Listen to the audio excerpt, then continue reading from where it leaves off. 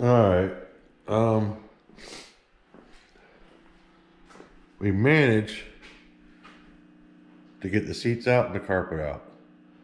And there's some shady patchwork that was done on the car.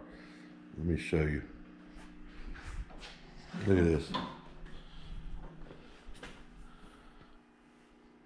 They put this metal, sheet metal, looks like ductwork, okay? They put that in here and just screwed it down and then seam sealed it. They did it there. They did it over there on the passenger floor. So, now that I see the pans, there's holes there, holes right there. The toe boards got holes in them, and that's all busted up, rusted out. So what I'm going to have to end up doing is I'm going to go ahead and order full length floor pan for that side and this side. And we get toe board patch panels, and the new rear seat panels. So 4 different panels, or 6 different panels that I'll be putting in this car. So that just delays me about 2 weeks worth of work because I'm working full time.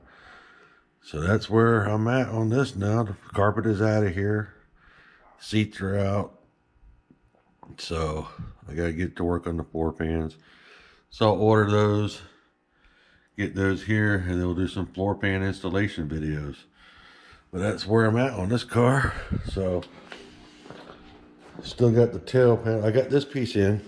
I already mentioned that. That piece is already in. So I got to replace this. Do some work here on the trunk drop-offs. Complete floor.